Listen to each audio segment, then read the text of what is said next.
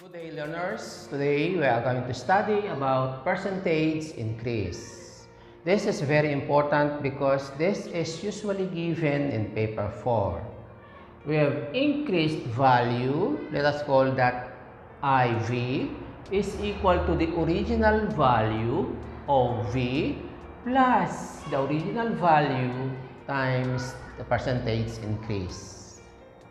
So in symbol, we have IV is equal to OV plus OV times the percent increase. Now, we can see here that we can factor this one. This is a common monomial factor, OV. So, by common monomial factoring, IV or the increased value is equal to OV. This one, OV divided by OV is 1, OV R percent divided by OV is R percent. So, this is our formula to get the increased value. And then, to get the original value and the rate of interest, we have to derive. So, OV here, we divide this by 1 plus R. Then we divide also the other side by 1 plus R. So our original value will be increased value divided by 1 plus R. R percent, you change that one into decimals by dividing it by 100%. So if you have 25%, that will be equal to 0.25 because this is 1. If you want that one to be in percent, then this one is 100. So this one is for the original value, the old value, and the new value is IV. And for the rate of increased value divided by original value minus 1. And then times 100% because the answer here will be in decimal. So just multiply it by 100%, the rate in percent. So we have 3 formulas. But memorize only this one. So let's have examples. Example number 1. Increase 400 by 20%. So, if you are going to increase this one by 20%, the manual way is 400 plus 20% of 400. So, if 400 plus 20% of 400 is 80. So, 400 plus 80 is 480. Okay, the shortcut is IV, the increased value here. We write the 400, then we have 1 plus 20%. Remember, write that one in decimals. So this one is 0.2 or 0.20.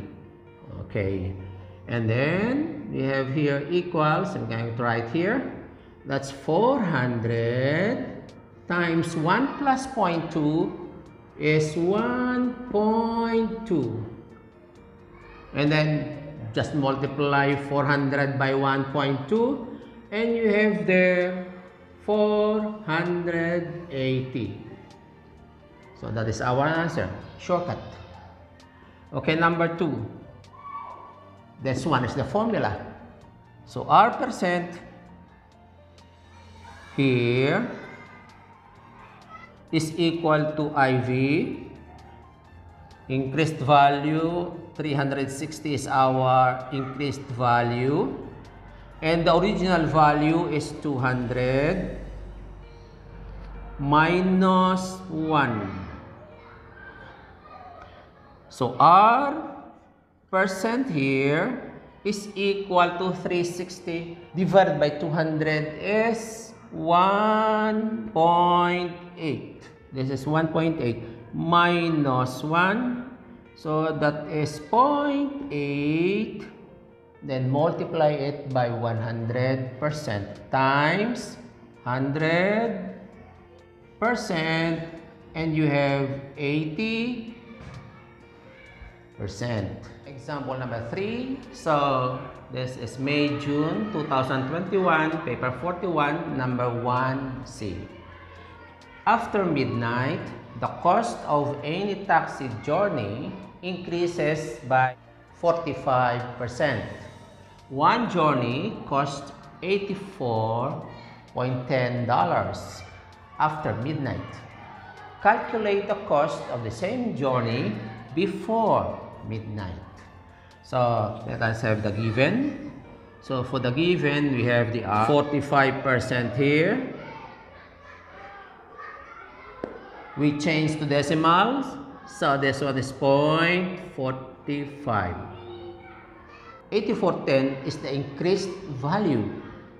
So the IV here is 8410, and the original value, which is less than 8410, will be the OV.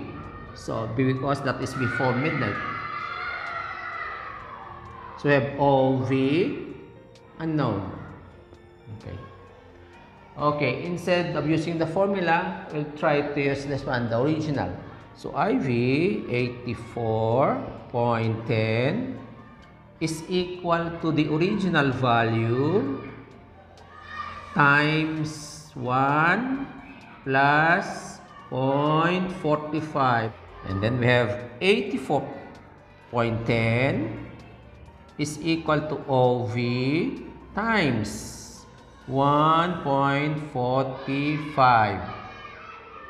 We divide this by 1.45. We divide also this by 1.45. So our OV here is equal to 84.10 divided by 1.45. And then OV is equal to $58. Example number 4. May, June 2019, paper 42, number 1, letter A. The price of newspaper increased from $0.97 to $1.13. Calculate the percentage increase. So this 0.97 is the original value. 0.97 cents. The increased value is $1.13. Percentage increase, the R is unknown. So let's have this one. The increased value here is 1.13 is equal to the original value, which is 0.97, and then 1 plus R.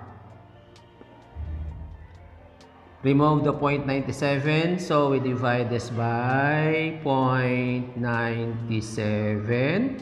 We divide also this one by 0.97. Cancel. And this one, 1.13 divided by 0.97 is 1.165 is equal to 1 plus R. Transpose this one to the left. So you have 1.165 minus 1 is equal to R. And then R now is equal to 0.165 times 100%. So our percent of increase is 1 to So we have 16.5%.